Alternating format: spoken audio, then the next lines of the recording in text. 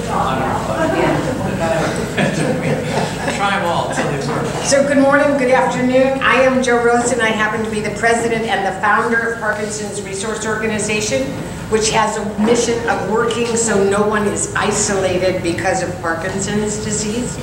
We were actually founded in 1990 as our Internal Revenue Service tax exempt authority was to educate and emotionally support families or people going through the journey of Parkinson's disease.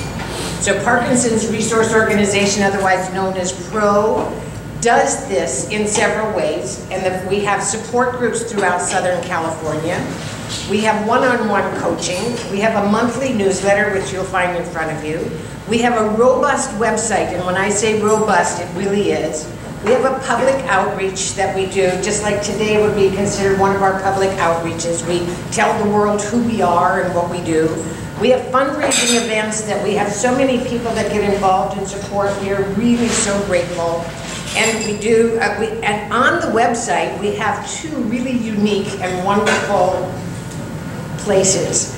One is called the Memorial Wall, which honors the people who have gone before us who had Parkinson's disease or were somehow affected by it. And then we have the Wellness Village, which I will get into in a second. So you've heard of Parkinson's disease before, and especially in the news, if you've watched for Robin Williams or Michael J. Fox, Muhammad Ali, Joseph Campanella, he recently passed, Pope John, Pope John Paul II, George Bush, the older George Bush, the one whose wife just died, and then Alan Rosen, you see up at the right, that's my late husband, and then Amelia Lank down at the bottom, that's supposed to be my mother, but we didn't have a picture of my mother, so we used Lucille Ball. Because she was a nice character. So Parkinson's actually goes through 5 stages. It's a movement disorder. And so most people see Parkinson's, they look at Michael J. Fox and they think it's probably an okay thing to have because he seemed to manage pretty well through his life. But it really goes through these 5 stages. And in the beginning, it seems like just a small problem. As it gets into the middle, as you can see the postural changes, it gets a little more difficult. And by the end, the person is pretty much wheelchair bound and bed bound. So we try to help all the way through that journey. And one night, as I was going through to our Newport Beach support group meeting, I had 3 speakers and then the audience. And as I was moderating the meeting, I continued to say, what we're doing here, folks, is building a wellness village. What we're doing is building a wellness village. I said that 3 times during the meeting, and on my way home, I thought, what on earth is a wellness village? So I took my imagination, thanks Laura, and I went to Switzerland, and I started building in my mind the Wellness Village. The Wellness Village is actually a global initiative. It's local, it's global, but I'll tell you a story about a young lady who's an American lady who lives in Paris, France, and her mother lived in Rancho Mirage. And Anne was continually called when her mother would fall down, because that happens in the end stages of Parkinson's, and she would get the call saying, you know, your mom fell, we need some help, what are you going to do? And many times she would try to hurry home to help mom with her fall. And there was she couldn't do this all the time. It was not only expensive, but she didn't have the amount of time to put into it. So she went on the internet and she found Parkinson's Resource Organization. And in the Wellness Village, which you'll see in a second, there was and is listed Atria Hacienda, which is an assisted living facility. And she hurried and pinged it and went to their Wellness Village page.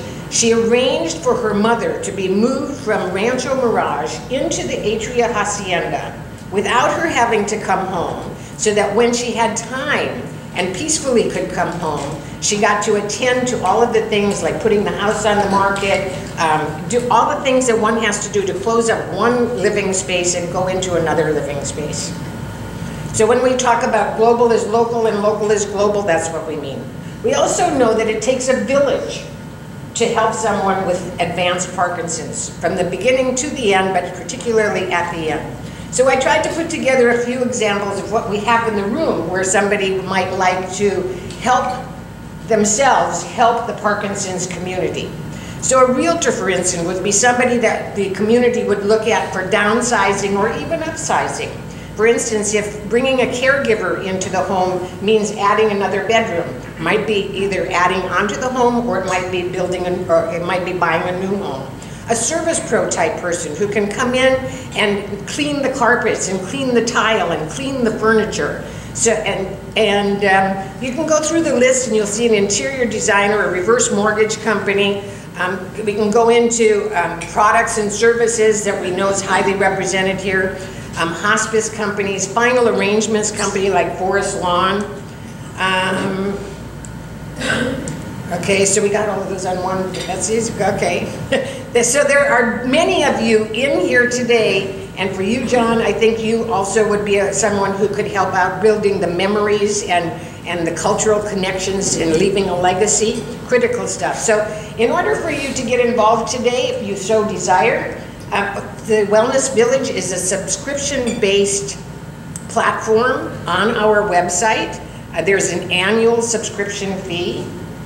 It's by invitation and application. The applications get vetted, and they get vetted with pretty high standards, because if I would use your company, then I think that our constituents and our members would.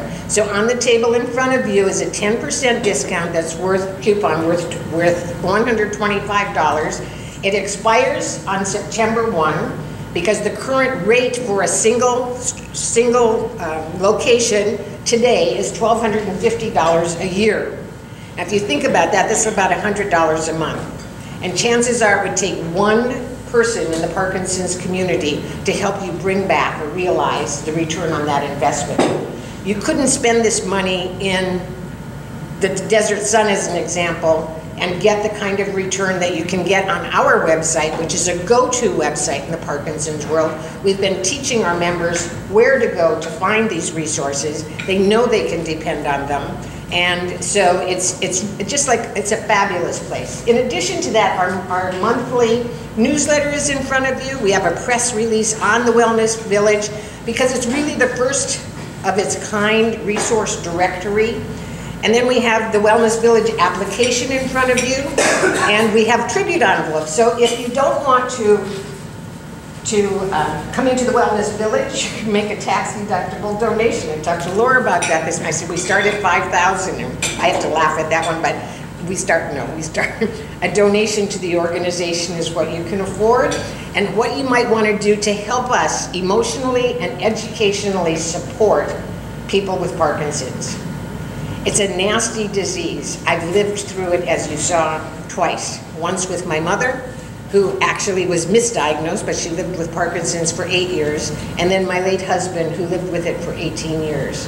And that was those were my compelling reasons for starting an organization that helped those that are desperately in need of help, and they're looking for your support as well. So I appreciate your being here today. Thank you for listening. If you have any questions, please come and ask me. And again, thank you for this whole, and lunch today was phenomenal. Well,